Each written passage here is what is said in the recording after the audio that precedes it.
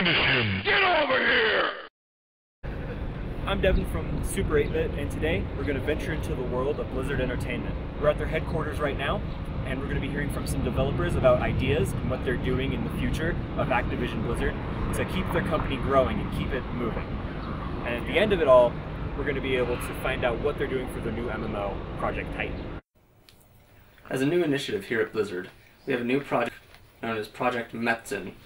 A Blizzard-based console using Battle.net has an interface for purchasing games. Coming standard with Project Metzin is a hologram touch interface that requires no hardware and is all projected for only the most extreme WoW players. Since Activision's merger with Blizzard, we've been able to broaden our horizons and all the options we have. Since then, we've been able to do things like Guitar Hero, Level 80 Elite Tauren Chieftain, which would mix our Blizzard band with their hit game Guitar Hero. We've also had opportunities to do Call of Duty maps that involve our major cities and all of our war zones. On a more serious note though, they have offered to be included in our next expansion, which would also include both Call of Duty and Guitar Hero within the game mechanics. Here at Blizzard we're all about expansion. That's why this fall we're opening a chain of Blizzard supermarkets selling only the finest World of Warcraft ingredients. Our new supermarkets will allow you to buy your favorite food and drink items from World of Warcraft and eat them along with your characters. This includes mana potions, health potions, and Murloc tacos. With companies like EA, it's a little bit hard to decide on what we're going to do to match up with them. Their competition mainly lies in the sports game genre.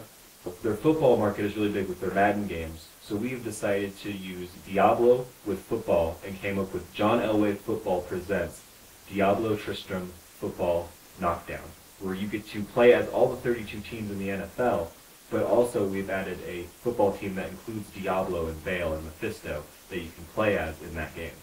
Is there anything you can tell us about Project Titan? We are ready to announce that for Project Titan, we're using a Blizzard patented pay-for-what-you-play system. This includes starting out with 2 races, and if you would like to play as any additional races, they each cost $5. You can create the name of your character, however if you would like to choose the class, that's another $5. Once you start the game, each level increase is $1. Each quest is also $1, and every time you reach 10, 20, or any successive 10 amount in your level, it will be $5. So how will the subscription base work for this? Well, essentially, the total you amass through a month of gameplay, both through leveling, questing, and creating characters, will be added up, and the total will be what you pay for that month. Each month is based on what you've done that month, which is why we've patented it as pay for what you play. Well, they've unveiled it, so now let's see how people react. What do you guys think about Blizzard doing MMO? It's pretty sweet, huh? Yeah. What do you think about Blizzard doing MMO? Blizzard's new MMO? Yeah, it's pretty sweet, huh? Nice, approved. I'm the What do you think about Blizzard's MMO? What do you think about it? Great, approved.